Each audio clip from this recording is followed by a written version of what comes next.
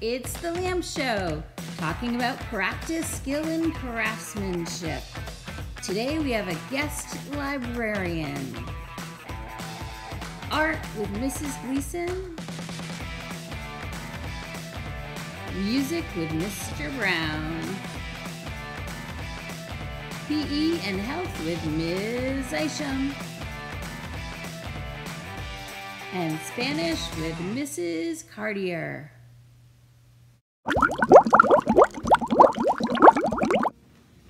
Buenos dias, amigos. It's me, Mrs. Cartier, Senora Cartier. I'm gonna take my mask off so you can see what my face looks like. We're so used to wearing masks, I forgot I had it on. I brought my friend Dora with me today to talk about something really important. Practice.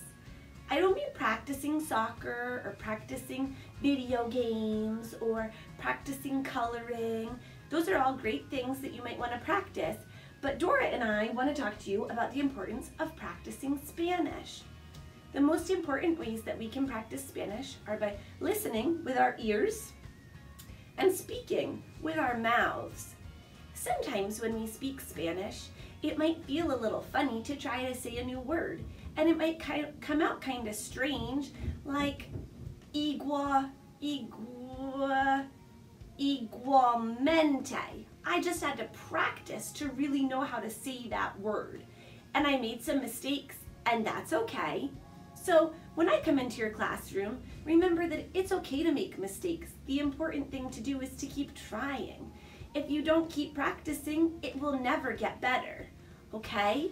So keep on practicing those Spanish words, keep on listening to those songs and words in Spanish, and we'll keep on making things better together. You might even see my friend Dora here visit with me so she can help you practice too. Until I see you again, I would love for you to practice things like buenos dias, por favor, gracias, and adios. So Dora and I are going to go ahead and say adios for now, and we hope to see you really soon so we can practice our Spanish skills to get better.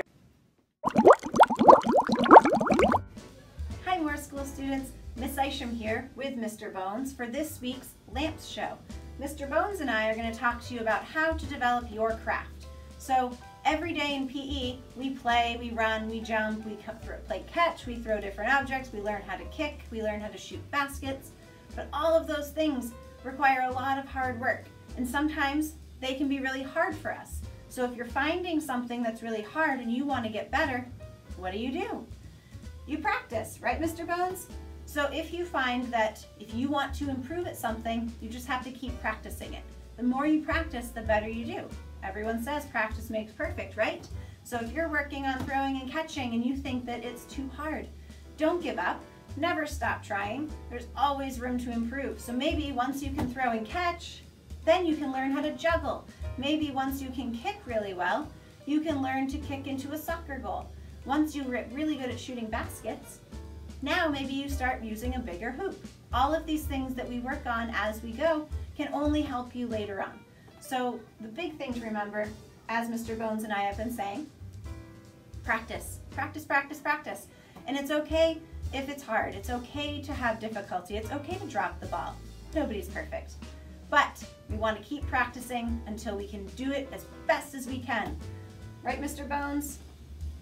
Catch. He still needs to practice, right? Keep up the good work. We'll see you next week. Hello, amazing artists. This unit is all about craftsmanship. And craftsmanship is when we develop our craft by learning to use tools and materials when we make art. And that means we practice, practice, practice.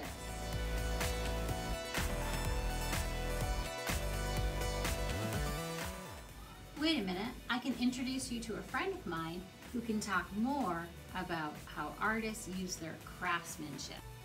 Hey there, Detective Dally. How are you? Hola, I am the famous Detective Dali. You may know my famous brother, Salvador. I am here today to help you learn how Artists use craftsmanship. If we look closely at the Mona Lisa, it is interesting to know that Leonardo da Vinci took 12 years to paint her.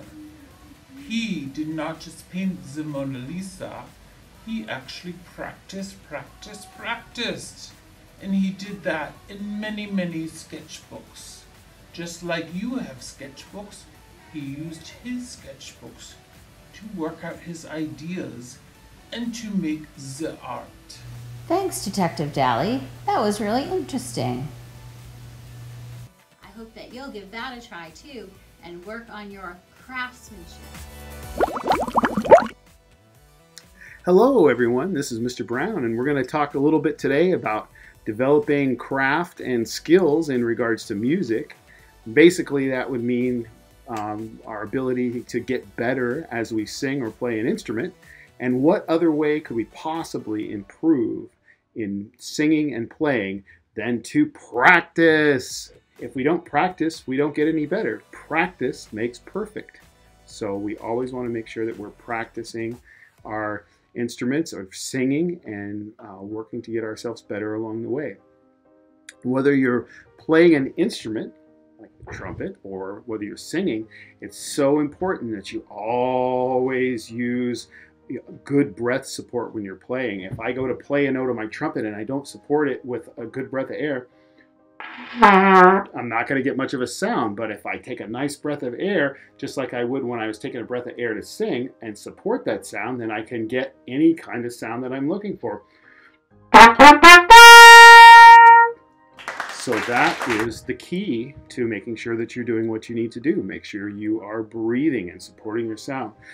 As far as your practice session goes itself, make sure that you plan what you're going to do and set aside good things to work on.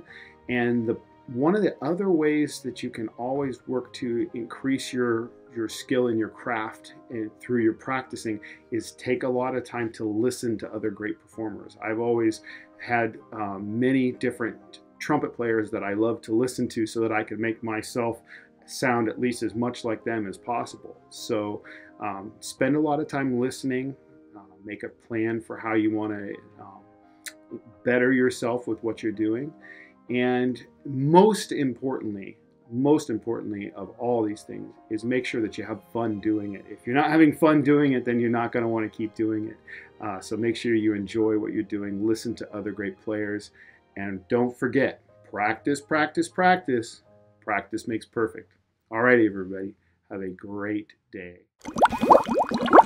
More school students, I am Lucy the librarian here, and I'm filling in for Mrs. Demand, who is busy this week. I'm going to introduce you to a few books that are going to deal with patience and practice. So the first book is Patience is Not Easy by Mo Williams. That is a great one to read, talking about patience. The next book is The Very Impatient Caterpillar by Ross Brack.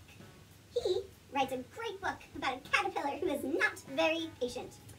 And the last book I'd love to recommend to you, and this is another book that talks about practicing and being patient. It's called Waiting by Kevin Henkes.